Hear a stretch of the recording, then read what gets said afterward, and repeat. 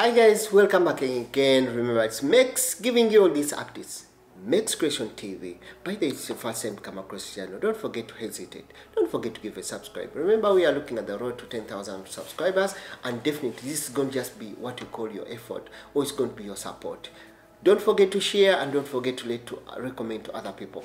Yes, when you look at most of these Gulf countries, you look at, they're so funny and they have their own structures. And some of the structures that you definitely have to look at is what we call the labor laws. And when we get to the labor laws, definitely it will come back to us, the employees that are coming into this country.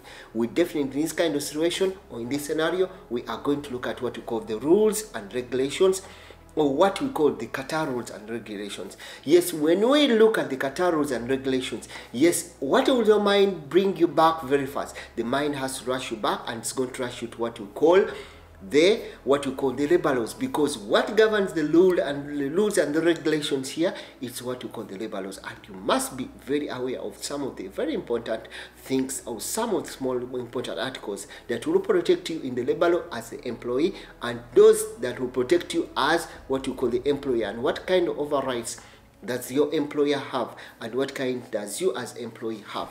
Yes, when you look at the Qatar rules and regulations, definitely we shall look at what you call the labor laws. And when we look at the labor laws, the very important first aspect that definitely we have to look at, as you, the person who is coming to Qatar for the first time, we are looking at what you call the employment contract. When you come into the country, in this country, only come into this country, for you'll come in for the most important motive will be for work. And when you talk about work, or when we're talking about work in that kind of scenario, we are looking at what you call the employment contract. Remember, the employment contract is going to be a mutual agreement between the employee and the employer. It is going to outline and list most of the very important rules and regulations that you are supposed to follow.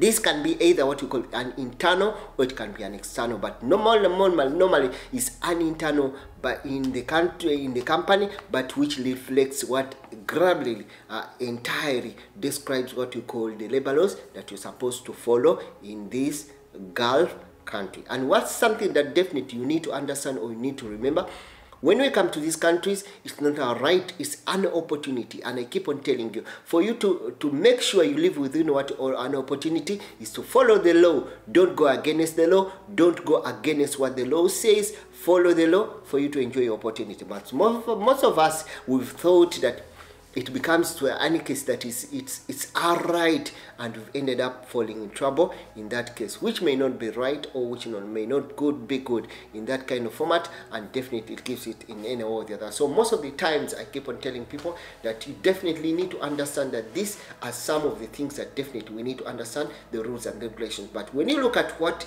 we call the contract, most of us, we come here because of work. And what is the contract? What is specified, or what is really described in that contract? We look at the payment, we look at the duration of the contract, we look at the nature of the work, the address, your sponsor, the length of the contract, the place of the work, the hours worked, the annual leave. That will be combined, or that will be consisting in what we call the Qatar rules, the regulation, which must be listed, or which will be listed in what you call the employment contract. And when you sign that employment contract, then that means you've agreed to the terms, the rules, and the Qatar regulations in that context. Hope I've tried to share something for you. Thank you so much. By the way, it's always Mex giving you all these updates. Thank you so much. See you again in the next video.